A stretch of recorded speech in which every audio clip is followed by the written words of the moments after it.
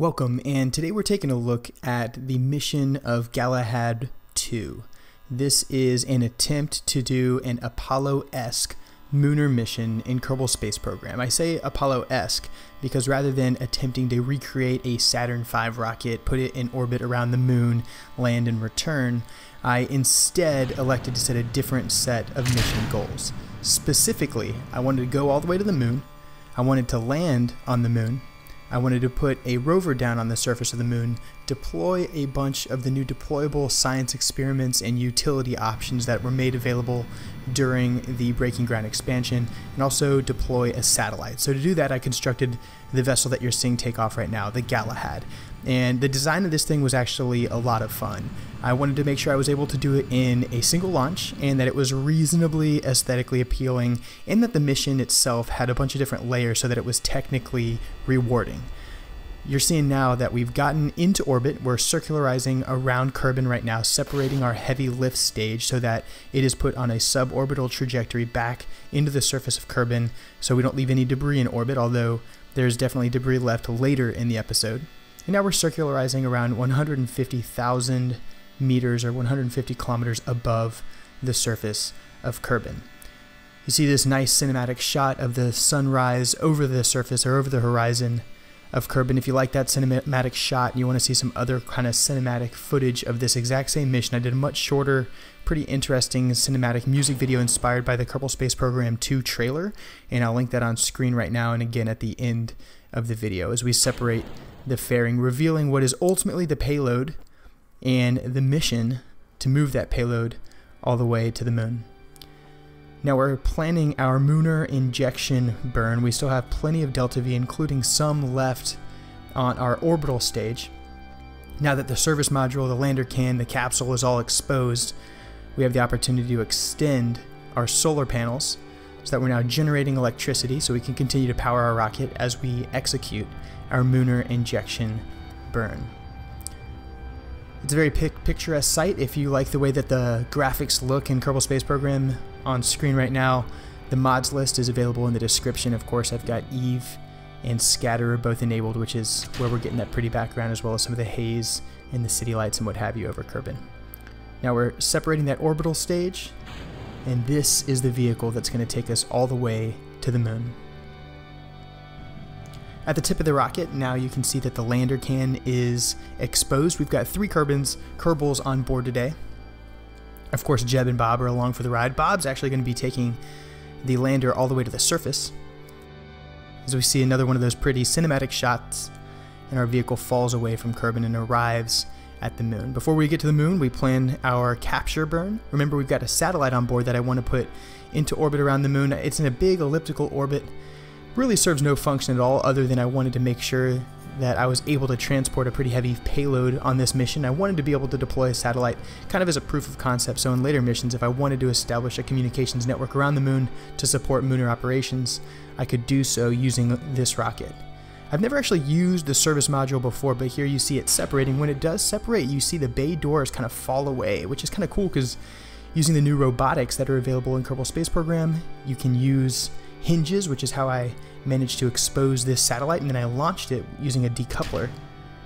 And then I deploy the solar panels, put it in a little spin, and leave it in a big, high elliptical orbit around the moon, achieving the first of our mission objectives for this rocket launch. Now that we've got that satellite in orbit, we're going to go ahead and decrease our periapsis and our apoapsis to about 10,000 meters or 10 kilometers above the surface of the moon, as this is an Apollo-esque style MUNAR mission. The way that the rest of the mission will go is after we capture and we circularize at 10K, we'll separate our lander from our service module. We'll leave 2 Kerbals in the service module, and then 1, Bob, will go ahead and go down to the surface of the moon, perform all of the surface expedition operations to include establishing a research location or outpost, and then return back to orbit where he'll rendezvous with that orbital service module in flight and then return to Kerbin.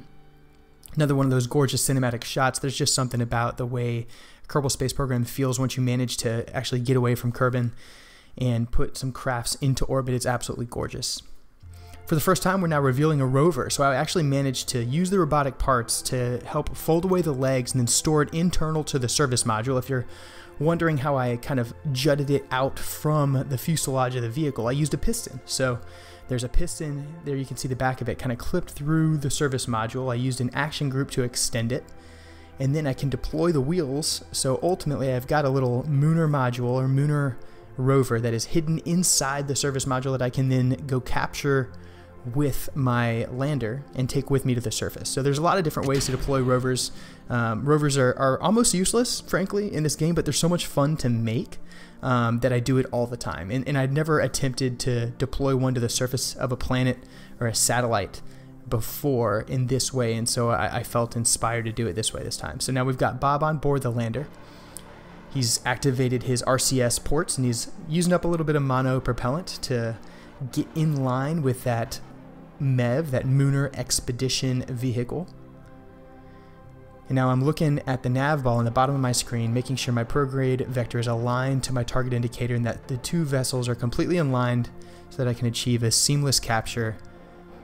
Then, because I did use some monopropellant in those orbital operations or maneuvers, I'm going to transfer monopropellant from the service module back into the lander before finally topping off on fuel, separating, orienting myself retrograde with respect to my movement, and then activating my first landing burn with the MUNAR expedition vehicle on top of my lander, Bob piloting that landing craft all the way down to the surface as we take a look at a really pretty IVA shot. Get our gear extended. This craft doesn't have a ton of delta V in the lander, however, it's got plenty to take that heavy payload all the way to the surface, and then we'll shed some of that payload on the way back up because we won't be bringing the rover with us back to orbit, and we also won't be taking our landing legs with us back to orbit. So we get some delta V back in that respect. And as always, I kind of do an aggressive initial burn until I'm comfortable that I'll be able to slow my horizontal movement. I find my shadow on the ground. I could activate my above ground altitude on the top of the screen. I chose not to this time. Probably just wasn't thinking about it because a MUNAR landing isn't particularly challenging, especially here in the highlands where it's pretty flat. Anytime you're doing an equatorial landing on the moon, you can trust that some flat terrain will be available somewhere. And as we look off into the distance, we see some MUNAR rocks, which is great because we've got a robotic arm equipped to our MUNAR expedition vehicle, so we'll be able to go around the surface and explore a little bit and put that MUNAR arm, or that robotic arm, into action, collecting all that tasty science as Bob effectively lands the landing craft on the ground, exits, and before he even touches the dirt, activates his RCS pack and then rises to take a seat in the MUNAR expedition vehicle. So this was actually one of the more technically challenging portions of the mission. It seems kind of simple, but I threw some monopropellant on my MEV, the MUNAR expedition vehicle, and I put some RCS ports or some monopropellant ports on the bottom of the craft, but it was really kind of difficult and challenging to control. So some F9 and some F5 absolutely did happen, but we managed to finally deploy the legs, deploy the gear, activate brakes, and get the rover on the ground. Once the rover's on the ground, we can activate our solar panel so that we're soaking up some sunlight so that we can power the rest of the electronics on board the MEV, including the lights, the antenna, the arm. And if you look at the rear of the MEV, we actually have a cargo container. Inside of that cargo container is the first of what will ultimately be 6 deployable pieces of equipment. Those first 3 are going to provide power and communication. So we'll get our comm net established, we'll get some solar panels and a ground-based RTG deployed on the surface to begin the construction of our moon outpost. This is actually the first time, frankly, that I've ever used deployables. I've never really had a reason. I don't play a ton of science or career mode, but I wanted the additional challenge. I wanted to see these kind of really cool animations. They did not disappoint. It adds a little bit of a reward and a little bit of extra challenge each time you bring a little bit of extra mass along the way. And it gives Bob a reason to come all the way here and to establish this little research outpost. So now we've got our solar panels, our comm net, and our RTG on the surface as well as our MEV. However, that's really not enough to run any cool science experiments. So I packaged this little guy This little probe on board actually has an additional 3 pieces of deployable equipment along with 2 teeny tiny engines and a little bit of liquid fuel and a probe core. And I attempted this several times. This was really hard. It was hard because the probe core that I elected to use doesn't have SAS, and so I had to manually pilot this guy all the way in. It was hard because I didn't have the ability to generate any additional power on board this probe, so there's no solar panels or anything like that. So it was all done manually, and it was done with a running time clock.